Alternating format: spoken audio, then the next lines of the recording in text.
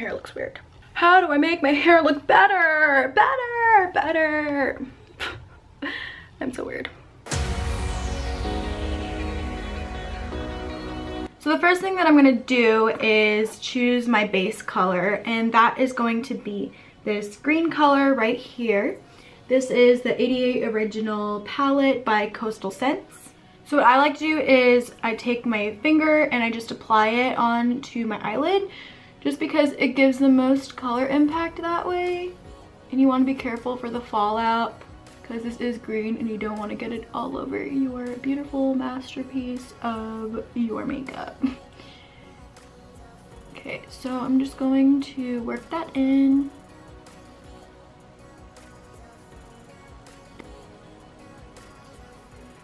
Okay, so to really blend this out, oops, I'm going to take my Morphe palette and I'm going to go in with, one second, this brownish, purplish color. And this is the Morphe Warm palette, I believe. And I'm just going to take my favorite blending brush of all time. It is the Urban Decay Naked 2 blending brush that comes with the palette. And I'm just going to take a little bit of that color from Morphe, tap off the excess, and then just apply it right above where that green starts to kind of fade out. So this is just a really good transition color, just so it's not overly green, and it just kind of tones it down a little bit. Okay, so the next color that I'm going to go into is in the same Morphe palette, and it's this sort of greenish color. It's like a yellowish green. It's really pretty.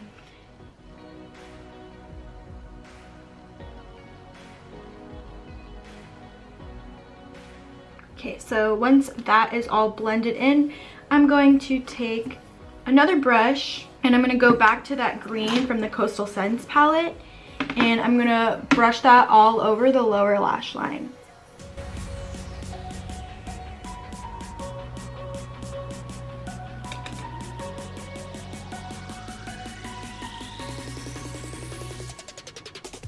So now I'm going to tone down the lower lash line. Oops.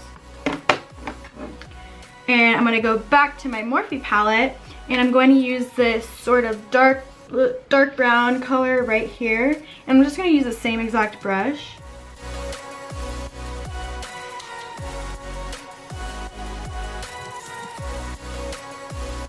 Okay, so then once you have your bottom lash line all done, the next thing I'm going to do is I'm going to take this Almay palette. It's got like a really pretty glittery green color. It's like a deep green.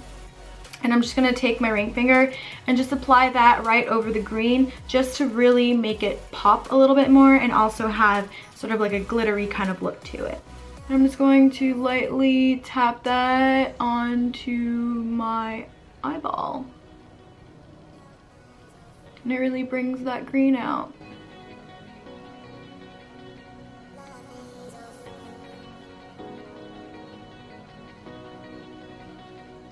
Now I'm going to take that other blending brush and just sweep it over the green, or where the brown and the green meet, just to blend it out. Okay, so the next step is the inner corner, and I'm going to take e.l.f.'s Baked Eyeshadow Palette, and mine got a little bit messed up. I'm gonna take this middle color right here. It's almost like a champagne kind of color, and apply it on the inner corner.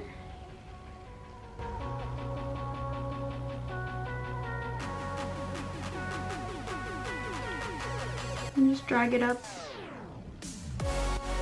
Then I'm gonna take this purple color and just add like a little fun to the look. And I'm just gonna put that right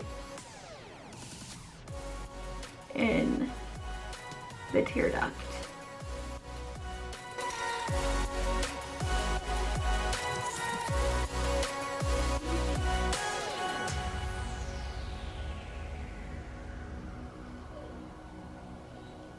And I like to use two different mascaras, the L'Oreal Manga and also the L'Oreal Infallible. Is this L'Oreal?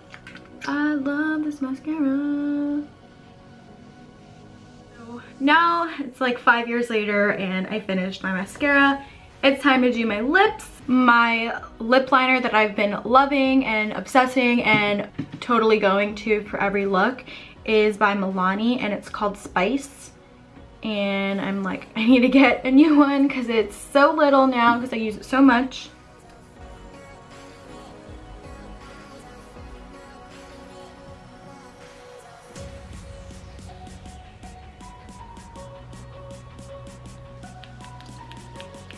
Okay guys, so this is the finished look. Thank you so much for watching. If you guys didn't know, me and my boyfriend do have a vlog channel. It's called Sonya and Kennedy. We actually post videos every single week. So if you want to keep up with my life and my boyfriend, then totally subscribe to our channel. Oh, and also if you guys want to see more makeup videos or DIYs or anything like that, comment down below and tell me what you would like for me to do for you. And I will catch you guys in my next video. Bye!